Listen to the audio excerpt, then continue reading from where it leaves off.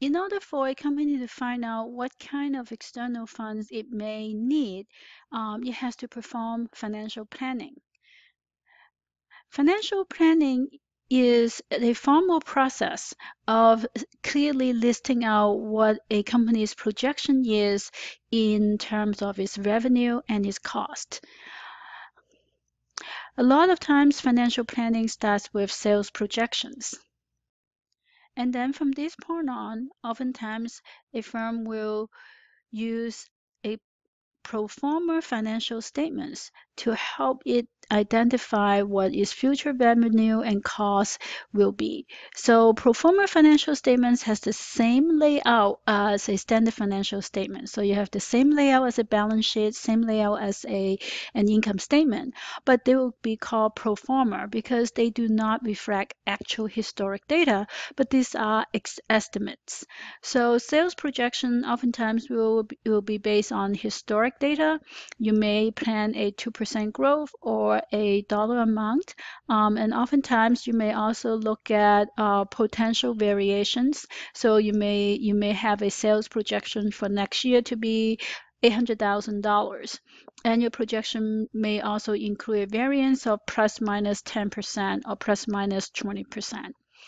Once you have, and this typically, this process will involve all the entire company. So to determine the sales projection, you involve the marketing team, the sales team, and when you create performance statement, you also involve production and and engineering to identify potential cost.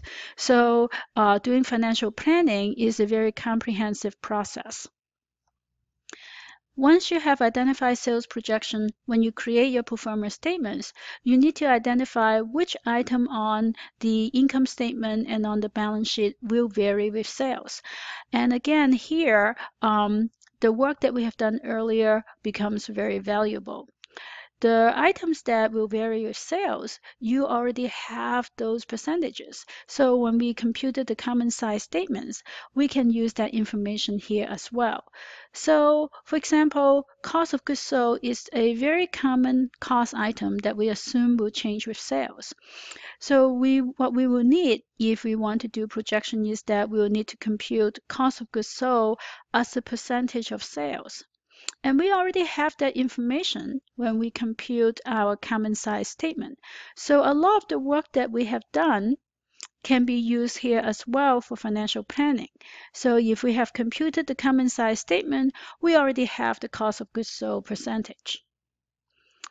But then not all items will vary with sales. There are other items that may vary with other factors. For example, the amount of tax that you will pay will depend on taxable income. And the key here is that once you identify what the dependent variable is, then you can figure out what the appropriate um, uh, factor to use. So again, we know that tax depends on taxable income.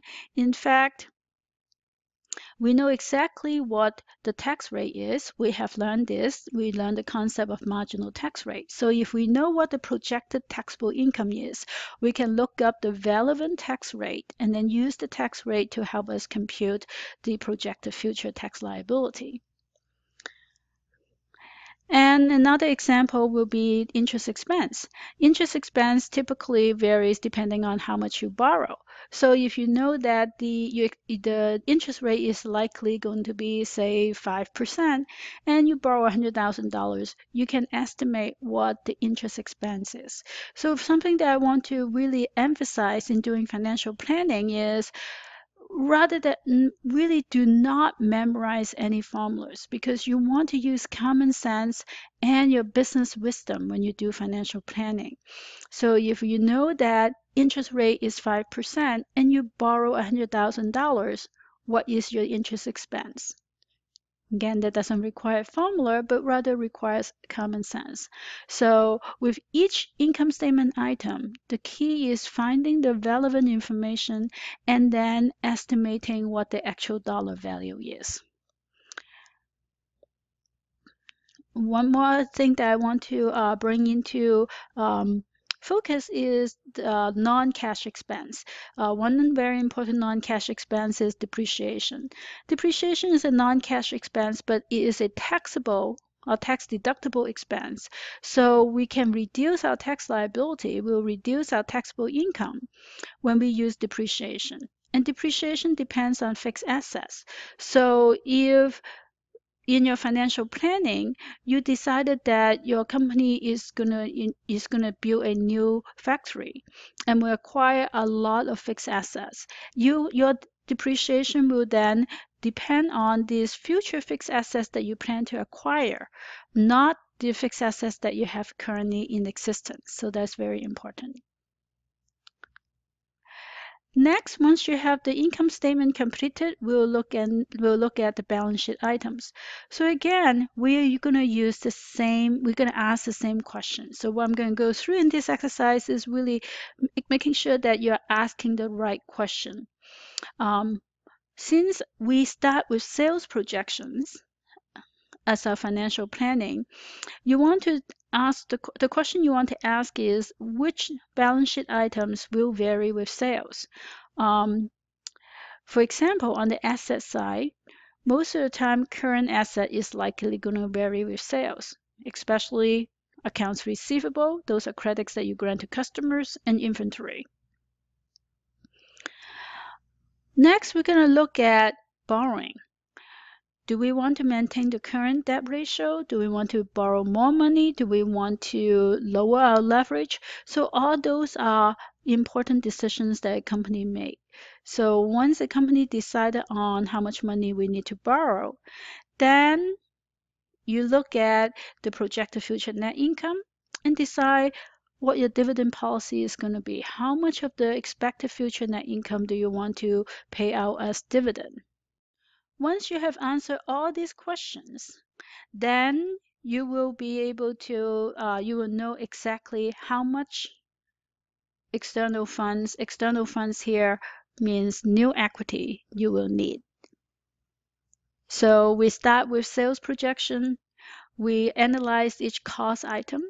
And we also analyze what kind of asset will be needed to finance that level of sales. So here there may be some iterations. So for example, you may have to look at fixed assets. Do I need to buy more asset in order to reach that sales projection? If the answer is yes, then your asset level may impact your depreciation expense. So financial planning is oftentimes an iterative process. It's not a one-time calculation. You may go through the first round, and then you may find out that the amount of money you need, the external fund you need, is too high. Then you may need to revise down your sales projection. So you may, instead of making a huge expansion next year, you may want to have a phase-in expansion. So these are business strategy. And what we are doing in financial planning is marrying our business strategy to financial data. So to summarize, we have introduced many uses for financial statement. And hopefully you, in addition to getting a better understanding with financial statement, you are also now find that is very valuable to have a good understanding of it because it has many, many uses. For internal users, performance evaluation, that's important. And a lot of times that also factors into the compensation and incentive scheme for management. Very important for internal users and managers is using financial statements to help them plan for the future. So we can use it to help us estimate what our future cash flow is. It also is important for us to have a very clear idea, and in fact is a very explicit and articulated relationship between income statement and balance sheet items. So what I mean by that is, for example, if you look at total asset turnover, we are very clear about how much sales can our current total assets support. You cannot, so again, I want to go back to the limousine example.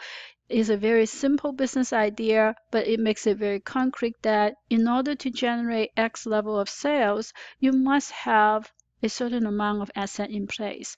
So assets can be a constraint to revenue. If you don't have enough equipment, if you don't have enough manpower, you will not be able to support the business. So this is a necessary investment. Very important to keep in mind is that financial planning is much more an art than a science. The important part in financial planning is asking the right question. And the numbers you get, of course, is important, but they are actually less important relative to the insight that you can obtain as part of the planning process. Because by having to put down every single variable in numbers, when we conduct financial planning, we cannot sweep under the important questions. Every single question needs to be answered, and they have to be answered thoroughly. And in that process, you gain a lot of insight and knowledge about the firm. In addition to management and internal users, financial statement analysis is also very useful for external constituents.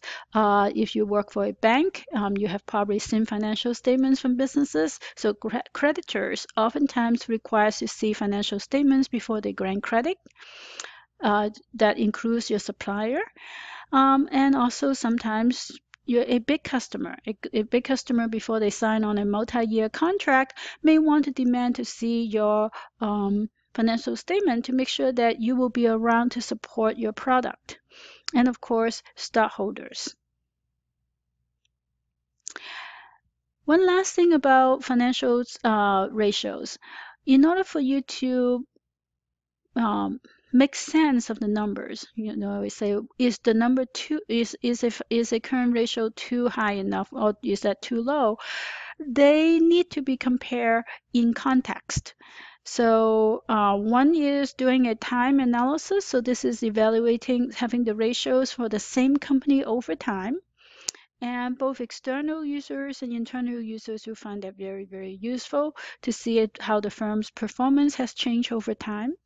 And the other is to compare it to the industry average or compare it to its competitors. One tool that is useful to find and identify competitor is to look at industry codes. So NIAS stands for North America Industry Classification Standard codes. So and these are 6-digit codes. So you will find that, for example, all restaurants have the same 4-digit code, and then the last 2 digit will separate them into fast food restaurants or family restaurant or casual dining restaurant. So it's very helpful for you to identify its competitors. This concludes the discussion on financial statements.